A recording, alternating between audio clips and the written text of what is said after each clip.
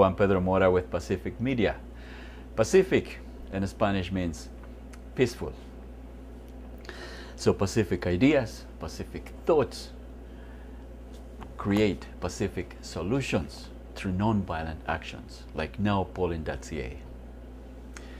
Nowpolling.ca wants to identify and measure your Pacific ideas of policies which would optimize our common good. Nowpolling.ca aims to find out how many of us believe that profits and individual property are the motivating factor of our activities. Or perhaps Nowpolling.ca will show that the majority of us prioritize the collective social well-being of all of us over money. Nowpolling.ca will also show how motivated we are to participate in the development of policies which would change our social system.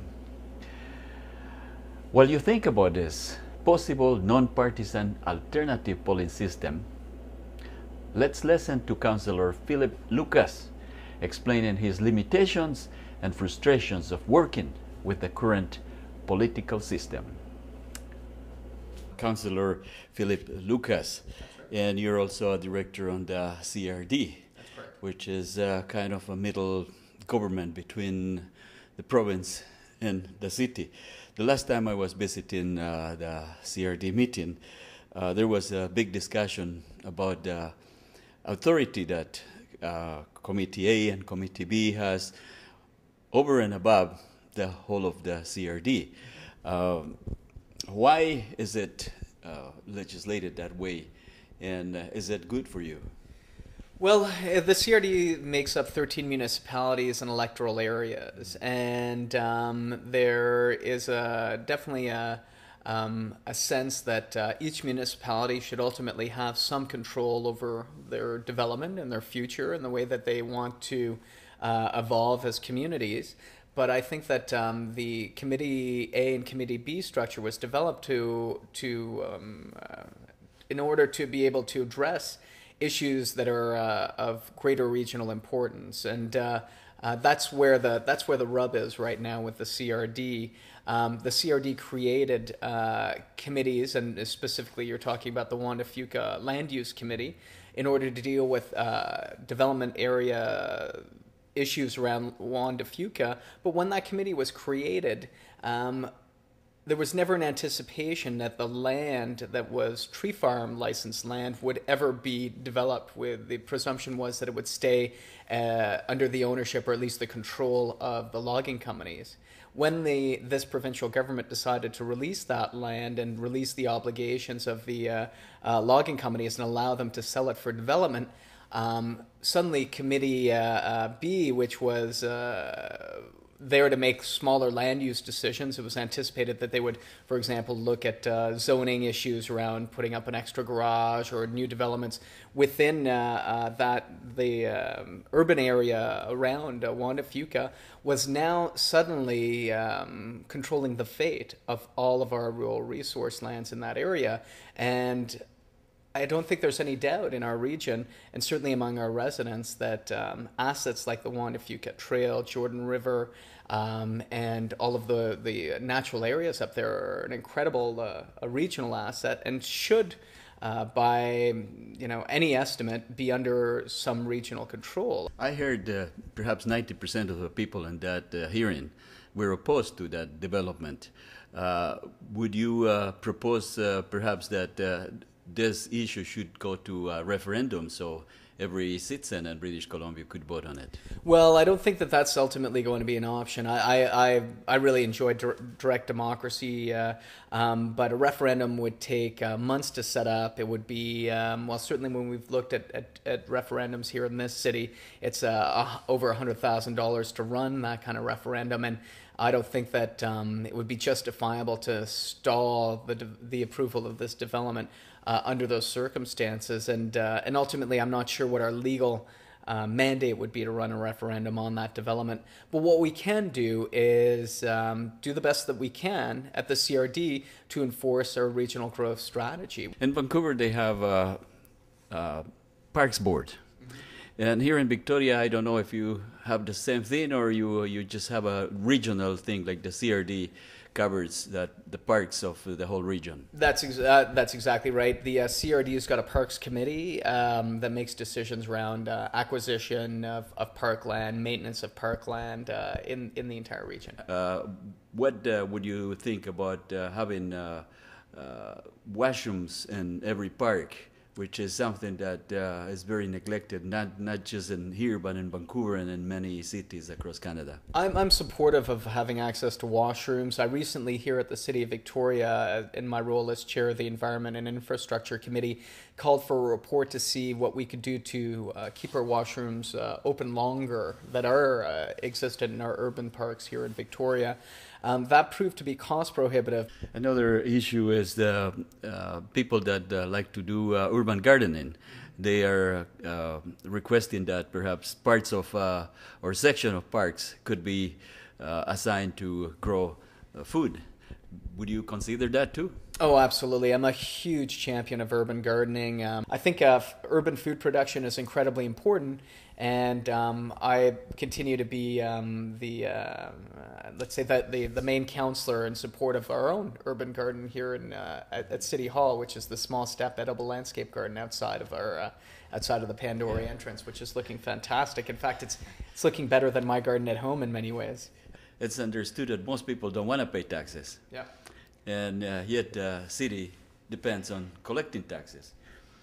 I was reading a report from the Finance Committee here in the City Hall, and I understand that the city has this desire to shift the funding of services from general taxes to user fees. I think that there's times when user pay system can be very useful and can For example, create positive shifts in behavior. We've got an upcoming sewer tax. It's a rainwater sewer tax. And so under the new system that we're looking to implement, and this would start in about 2 years' time, we'd go to a user pay system that would measure the size of your property using photoimagery, photoimagery of your property.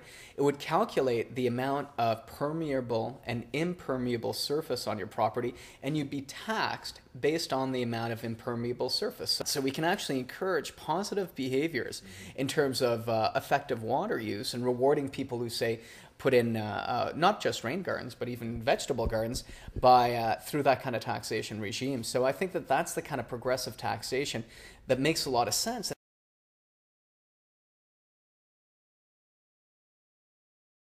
I'm a bit concerned about our recent residential tax rate. Council decided to, in order to keep business taxes low, to make the residential tax rate 7%. So this year, anyone who owns a home in Victoria is seeing a 7% increase in our residential taxes, whereas businesses will only see a 1% increase.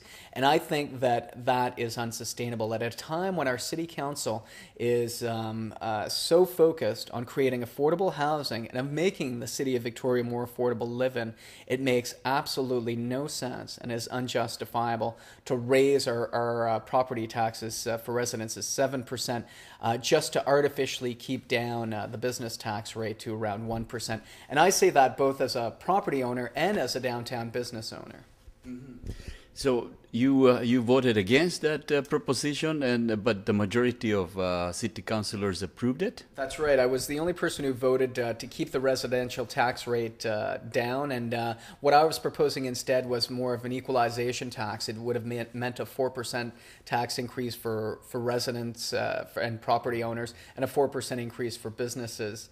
But unfortunately, I was the only person to vote to try and keep that residential tax rate under control, and I just think this is unsustainable. What we know about our city and our region is that we have a 25% rate of childhood poverty, that we have the lowest average income in the entire region at about $38,000, and that this is a really difficult city to afford to live in, and this isn't going to help. The counter argument to this, which is that some businesses will rather move to a city where their taxes are going to be lower, and in order to keep them here, then they're trying to please these businesses. taxes played a very small part in that consideration. What we have to realize and remember is that businesses go where residents are. And if we can encourage people to live downtown and to live in Greater Victoria, the businesses will stay here. Box stores move out to places like Langford and Saanich because that's where the population's moving out. It's not the other way around. Populations don't move to follow box stores. Because of taxes. Exactly. And so I think that ultimately when a store decides to establish itself in Langford or Saanich, taxes play just only a small percentage of the consideration as to why they do that. But if we keep a vibrant downtown population, then I have no doubt that the businesses will want to be here as well. Outsource services, privatize certain services. How is Victoria or the for-profit businesses managing to get those originally done by public services to privatize? How is Victoria doing there? I think we've got a mixed record on that. I'm very. I was on the. A good example is the upcoming sewage treatment project, and it's the biggest expenditure this region's going to make. It's a $750 million plan, and I was quite surprised to find that on the CRD board, I was the only person to put forward a motion and to vote for a motion to keep that entire project in public hands. Ultimately, I think it turned out pretty well in that 80% of the project will be public and 20% will be private. But I couldn't see the 20% that will be privatized is the part that has the highest chance of actually making a profit. And so I don't understand why we would be giving away the aspects of this project that have the lowest risk and the highest chance of reward and maintaining the high risk propositions within public hands. So I'm absolutely supportive of well-paid jobs and of keeping our public sector healthy and making sure that that we have the best people doing the best work that's possible in our region.